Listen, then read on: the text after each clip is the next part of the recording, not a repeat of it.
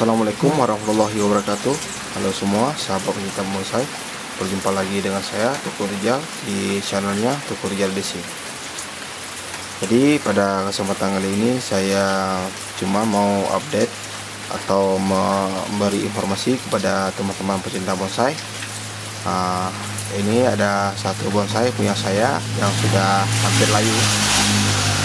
Mungkin kemarin saya telah melakukan pengangkatan batok atau mencoba mengantungkan batok. Jadi mungkin karena ada kekurangan ataupun ada kesalahan saat saya melakukan pengangkatan, jadi posisinya sekarang sudah layu. Ini teman-teman lihat, di depan saya ada bonsai yang sudah layu. Ini bonsai kuning ya, kelapa kuning. Cuman dia belum pecah daun, sudah mau hampir pecah daun karena saya lihat pada tunas barunya sudah melebar. Jadi sekarang sudah tidak bisa diselamatkan lagi.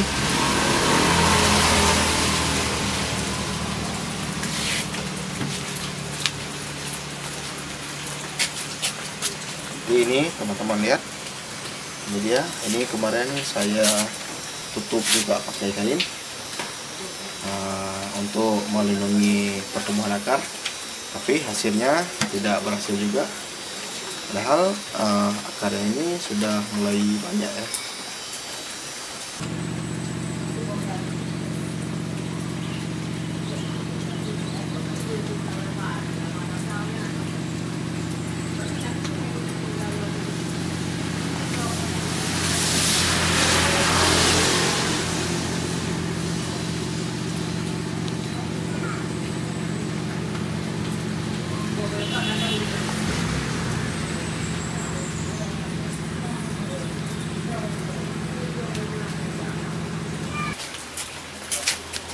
Ya, akarnya kemarin waktu saya lakukan pengangkatan, posisi akarnya emang sudah bagus, tapi mungkin waktu saya ngambil ini bukan dari pertumbuhan tunasnya dari saya. Ini kelapa liar saya temukan di kebun, jadi saya pindahnya ke pot. Umurnya selama saya pindah kurang lebih sudah 5 bulan. Kalau selama 5 bulan pasti pertumbuhan akarnya sudah bagus ataupun sudah banyak. Jadi untuk menghindari pembusukan batok, saya melakukan pengangkatan.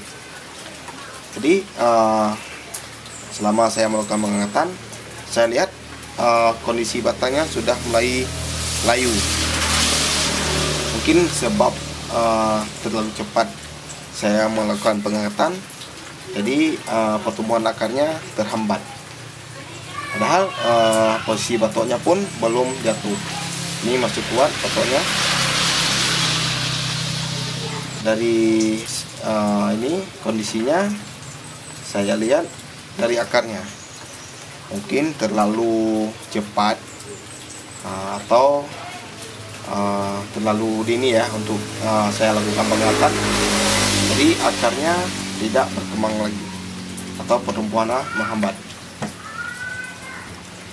Ini teman-teman lihat, ini sudah mulai ini ya, hampir jatuh dia, hampir busuk.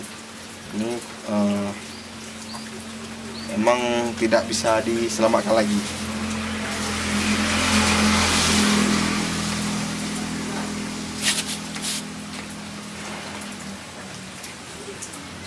Ini akar, ini kemarin akar baru juga, dan ini juga akar baru. Yang akar lamanya sudah saya potong. Jadi saya potong setengah, jadi dia tumbuh akar baru lagi, atau serabut ya, serabut dari akar utamanya.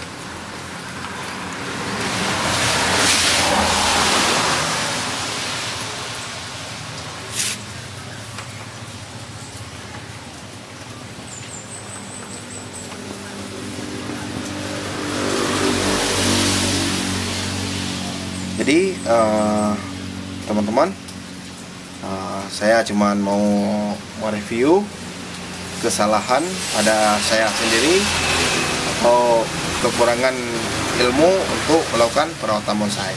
Jadi tadi teman-teman semua, kalau misalnya ada informasi tentang pengangkatan yang lebih bagus ya, untuk menghindari kematian pada bonsai, silahkan berbagi ilmu.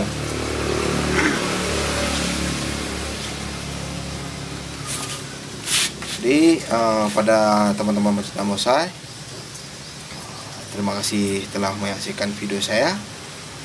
Jangan lupa berikan komentar tentang bonsai ini dan subscribe channel saya Tukur Rijal DC untuk mengikuti informasi tentang bonsai kelapa. Terima kasih. Assalamualaikum warahmatullahi wabarakatuh.